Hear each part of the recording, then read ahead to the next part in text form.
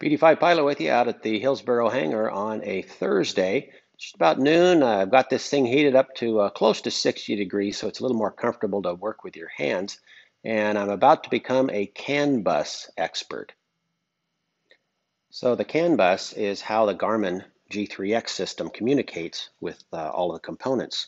And it requires shielded cabling, a special type of cable. And I've got these all prepped with the shielding exposed.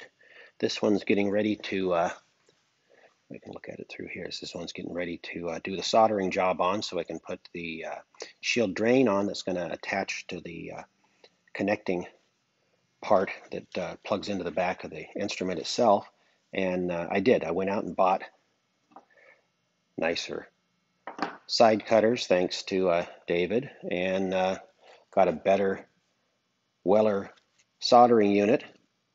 And this one was kind of cool.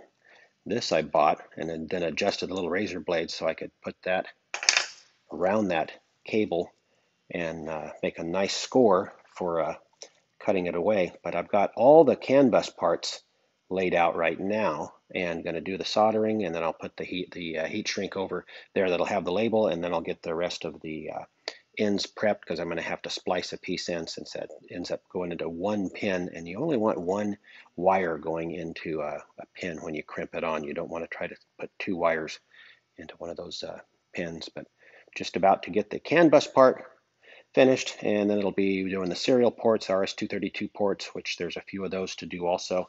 And wish me luck on the soldering job here. Oh, I almost forgot. Got something else to show you. That is a TWIP.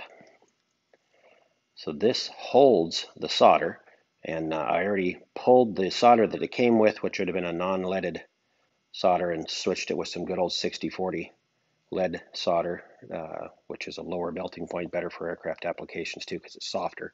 And so this will help hold that solder in place as I get ready to solder these on. And no, I'm not going to show you me soldering away. I'll go ahead and make all my mistakes, and then I'll get it done to make you think I did a perfect job. Okay, so there we have all the shield drains soldered into place. That whole group over there, and just about ready to take and put the heat shrink over them, and we'll make little labels, and then we'll have the rest of the wires prepped too. So now all the RS233 lines, so all the serial lines that run up to connect the instruments. What was this little one that goes manually between, get focused, there we go, goes between the GDU 460 to the GSU 25, just like the instructions told me to do.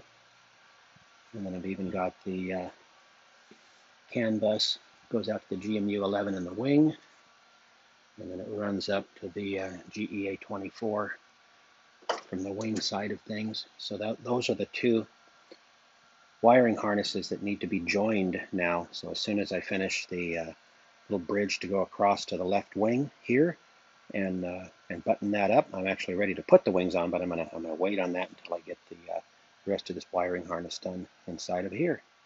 But alas, this turns out to be a good place to stop.